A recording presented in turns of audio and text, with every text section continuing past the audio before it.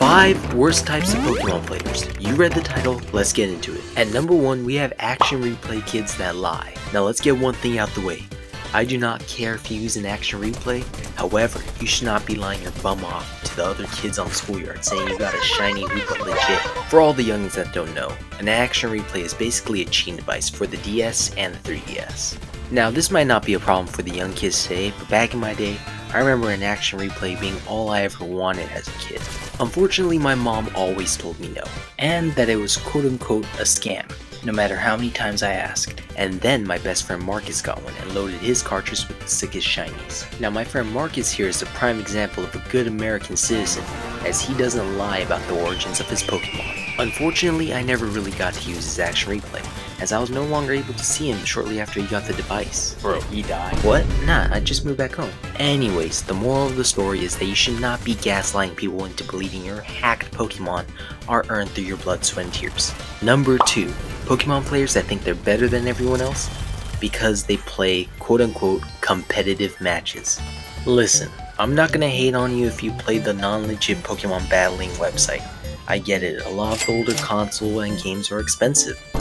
However, this does not mean you should make being a quote-unquote competitive Pokemon battler your whole personality, and it sure does not mean you're superior than everyone else just because you watched a YouTube tutorial for the best team on Pokemon Showdown.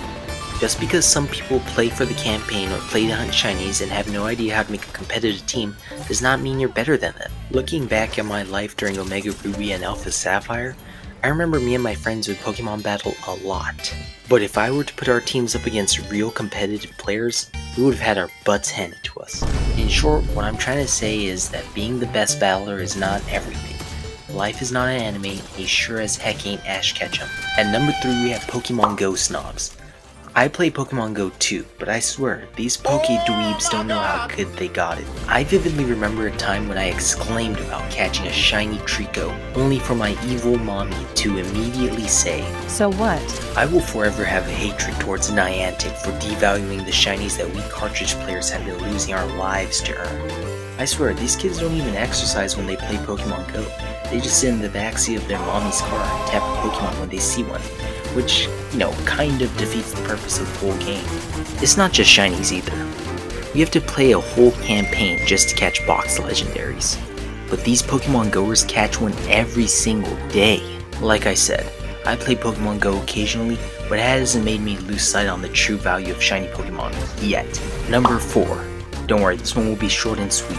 Do you ever scroll on YouTube or on your Facebook feed and you end up stumbling onto some dumb kid that thinks they're a content creator? Like, lil bro, you ain't gonna be a famous Pokemon player.